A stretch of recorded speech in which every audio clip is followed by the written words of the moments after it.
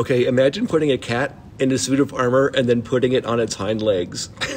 That picture you have in your head is kind of like this newly discovered species of tiny armored dinosaur called Jacopele caniukura. It was an adorable member of the group of dinos that also included the giant walking tanks, like my personal favorite, the ankylosaurs, and also stegosaurs. It weighed just like 9 to 15 pounds, but it seems to have been unusual not just because it was small, but also because it seems to have been bipedal. It was found in Argentina and dates to around 100 million years ago in the Cretaceous period. But it actually looks like much more ancient and primitive armored dinos from the Jurassic period. So researchers think that it represents an early lineage that branched off and survived into the Cretaceous. 12 out of 10 would boop.